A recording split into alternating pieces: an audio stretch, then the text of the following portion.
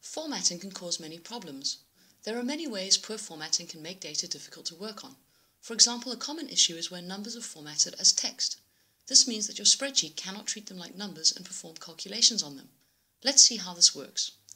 Create a new spreadsheet. Type some random numbers in a column.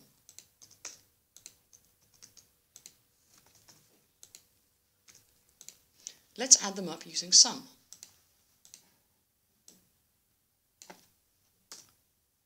Your total should be correct.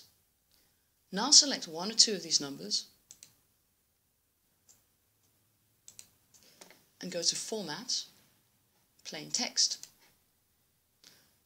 You'll see that these numbers are no longer included in the total and that the total has changed. So it's important when you create a spreadsheet to make sure your columns are in the right format. Otherwise, all of your calculations and analysis may be wrong. Another useful way to find numbers that are formatted as text is to sort your data by that column.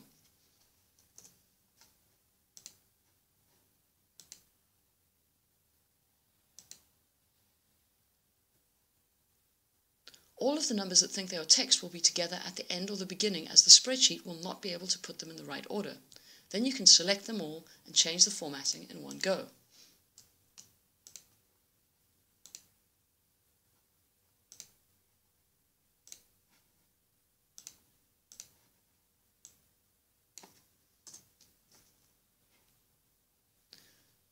Sorting data is also a useful way to find empty rows and cells.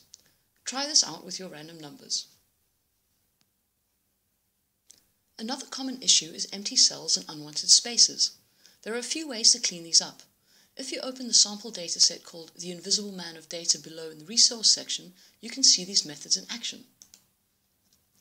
Empty cells and unwanted spaces can be a major problem because spreadsheets treat these sorts of characters as real data. Ignoring the column label, in this data you can see 4 terms that are essentially the same. The spreadsheet, however, sees 4 different distinct pieces of data.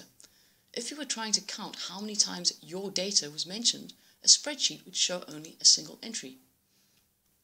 Trim cleans up the spaces but does not clean up line breaks.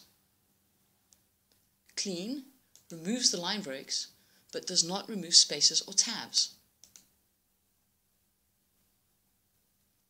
Clean and trim, this shows you how you can perform both operations in one formula. Paste special. You can use this to paste just the values of your cleaned up data. Remember that the other cells all contain formulas. Copy your clean cells and then go to Edit, Paste Special, Paste Values Only. You'll notice that the data that had a line break is missing a space. An easy way to fix this, particularly if you have removed many line breaks from the same value, is Find and Replace. If you go to Edit, Find and Replace, you will see a pop-up with Find and Replace options. You could choose to find all instances of your data as one word and replace it with your data as 2 words.